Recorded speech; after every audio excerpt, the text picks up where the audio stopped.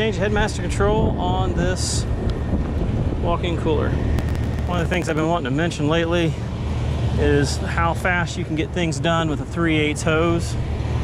You know, we've been talking about the big blue hoses.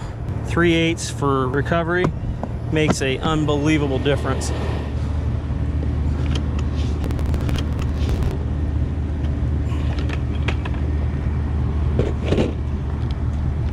A lot of cool new tools and toys and stuff like that. Makes the job quicker, easier. I don't use these for vacuum anymore. They're dedicated for recovery. We're gonna pull right off the receiver. One of the things, I couldn't find AK's bucket lid thing. They don't make it no more. So found this one by Plano. You can pull it out, put your stuff in there like that.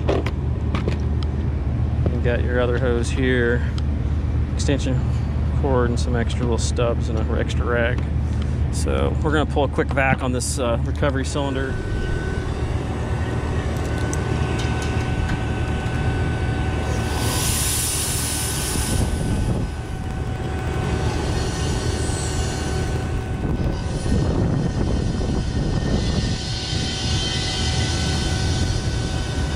Throttle this down.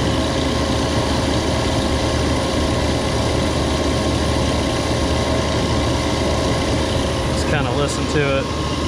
Put this on there. This will get us at an angle so we can see what we got going on. We have 20 pounds in there. That's about what this thing holds. This regulator is awesome, made by Western. Cool thing about this one here, it's a 250-pound one. They've got 500 and a 650, I think it is. But basically, when you have it on, you've got off, braze, purge, and test. Test will take you up to 250 for this particular model. All right, so we're gonna go get that thing cut out of there. Okay, put her down to purge. I think we're just gonna go ahead and take this apart there and put a whole new 90 on it. It's just gonna be easier. Here's a new one. It's all machine threaded. I'm not going to take a chance. We're just going to take it apart.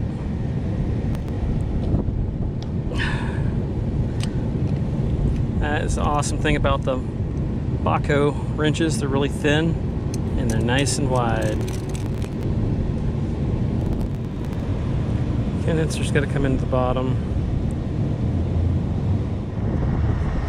To me, it's just easier if we can do some of this external of the unit so we're not trying to braze uphill. Make it easier, work smarter, not harder.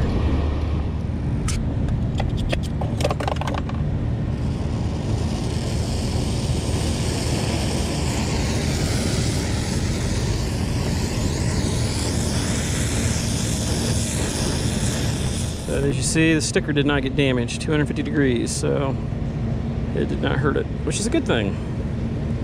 So condenser's coming to the bottom, discharge on the left, and receiver on the right. As far as getting our nitrogen through, there is no valves, so unfortunately you can work your way backwards through the receiver here. Let's go ahead and put our wet rag down here to catch any drippage. So I'm thinking ding and ding.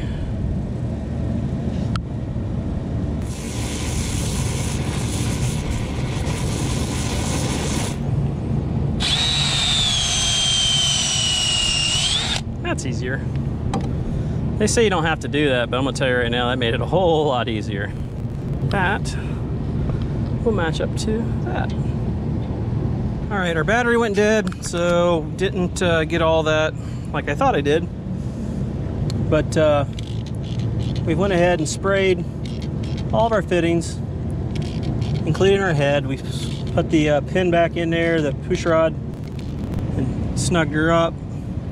But that's what we got right now. We, I don't know if it caught it on video or not, but if it did, great. We preheated the end of the copper and then used the power switch.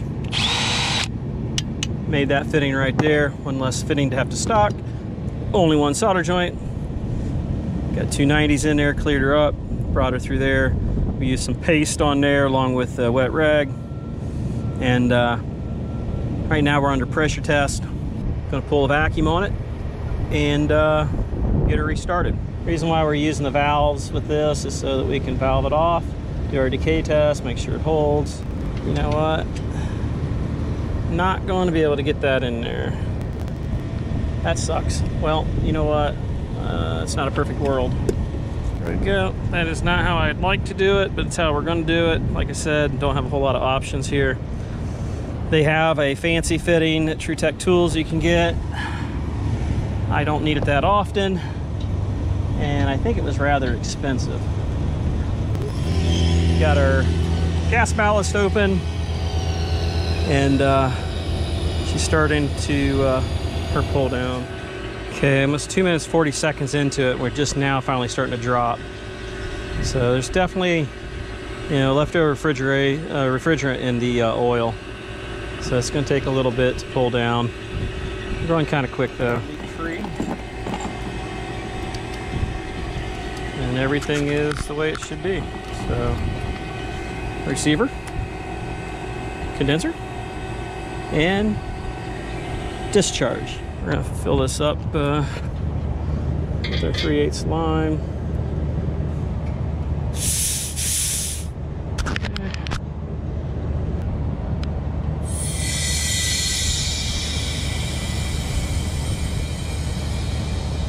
It's going to transfer a little bit of liquid kind of quick. We're dumping that right into the receiver. All right, we're at 11 pounds already. Check our time clock. Make sure it ain't all out of whack now that we've had the power off for a little while. These are a little weird. They got a slow start on them, a bump start they call it. It'll run for a couple seconds, stop, run for a couple seconds, stop. Okay, we got her charging in there. Wait until we get solid. Then we'll add 10% to the total charge. Right now we're 14 pounds, so 10 to 15% over that would be your winter charge. That's right in your books.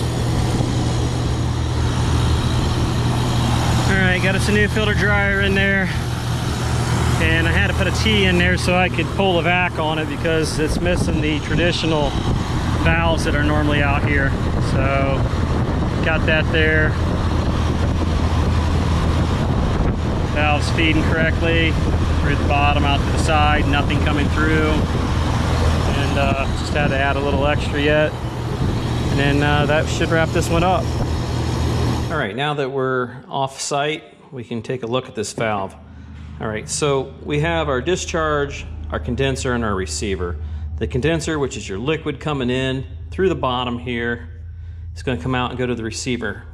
Generally, when everything's working properly, we're at normal ambient temperatures, you know, and we're above, say, the 180 pressure mark. Well, in this instance right now, the bulb was cut. When that was cut, it let the push rod here come forward, the spring and the cap inside here all come forward and will now allow the condenser to go to the receiver. So if you cut it, you're going to bypass this device as if it wasn't in the circuit at all. So inside here we've got a diaphragm, just like a TXV. It's pressurized. So there's that. Then like we seen earlier, here's the push rod. That comes right to there. And then if you open up the rest of it, we've got a spring, and we've got a piece of metal here that basically acts as a valve. That spring just goes in the bottom of that brass piece there, so it just sits there. This is not rocket science. This is just machine thread. There's nothing special sealing it other than a perfect nice machine thread. So we've got the spring drops into there. This here you can see it's nicely machined. You've got it, the other side's nice and flat. It fits right on top of there perfectly. If you look at that. Boom, boom. So it sits there like that. That's going to go inside the body here. The body's got a nice machine spot there. You can see right here off to the right, that is your receiver. So the gas is going to come in through the condenser port out on the receiver. With the spring like it is now, nothing pushing against it, that is going to allow the refrigerant to come right through and out. But under normal circumstances, this diaphragm is going to work. The rod here is pushed down by the head. The head will push that spring down. I would assume that this is probably 180 pounds of pressure in there. Anything below 180, it's going to cause it to start bypassing. Anything above it, it's going to be wide open. So generally you got 180 plus going through here. You're going to go straight on through. If it's below 180, it's going to push down. It's going to start letting the discharge gas come through and bleed through. If you used to blow through it right now, you can hear that it's coming right through, but that's with the diaphragm busted. If it was pushed in, we'll push on that, and I will blow through the other one. I'm going to push on it like this. You can see it start to move. You'll hear the difference in the air going through.